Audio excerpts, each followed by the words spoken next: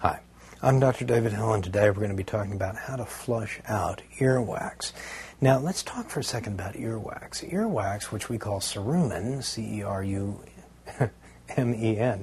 in medicine, that's right, I can spell on the fly, is actually protective for the ear. It keeps bacteria out of the external ear, even bugs and things that might try and crawl in there. So it's really important to have earwax in the ear, and it's actually more of a problem not to have enough, usually, than to have too much. Earwax is formed in the outer part of the external auditory canal here. It's not formed down by the eardrum. Sometimes, occasionally, earwax can block up the external auditory canal and cause pain, discomfort, or hearing loss.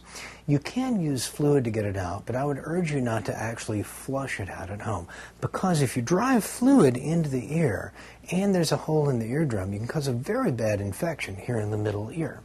It is, however, safe to instill a little bit of fluid against the earwax to try and get it out. There are over-the-counter medications like Debrox or Docusate that you can put in there. You can make up a home mixture of white vinegar, which is acetic acid and alcohol at a 1-to-1 combination, or you can use clean mineral oil or baby oil in the ear. You don't want to use vegetable oil because it can sit in there and go rancid.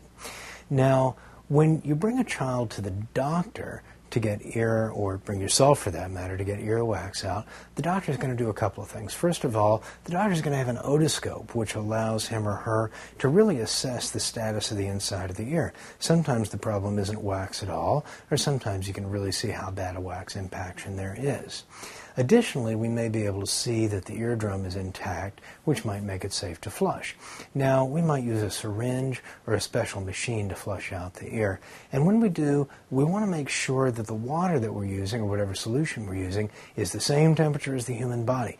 Cold or warm water in the ear can actually cause dizziness through its effect on the nerves here, where you actually do your hearing and have your balance function at the inner ear. So, bottom line, if you're worried about earwax, you can instill some over-the-counter or homemade solution to soften the wax, but don't flush it out forcefully. Let a doctor get a look in the ear and see what's really going on, and make sure that it's safe. Talking about flushing out earwax, I'm Dr. David Hill.